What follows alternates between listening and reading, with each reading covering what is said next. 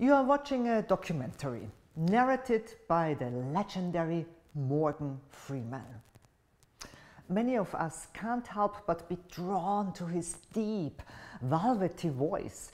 Many of us find ourselves captivated by every word he utters.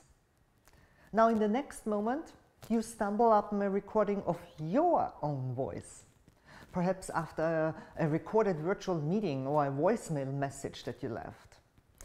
Most of us think, is this really how I sound? We often don't recognize our own voices when played back, and usually we don't quite like it.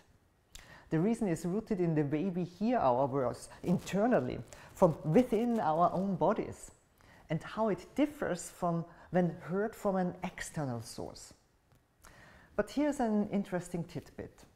Even someone as iconic as Morgan Freeman wasn't born with that legendary voice.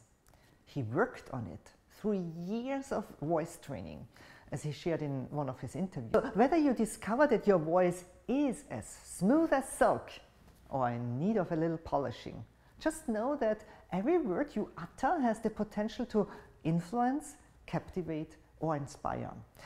Your voice is your instrument, and remember, the choice is yours to make each note count.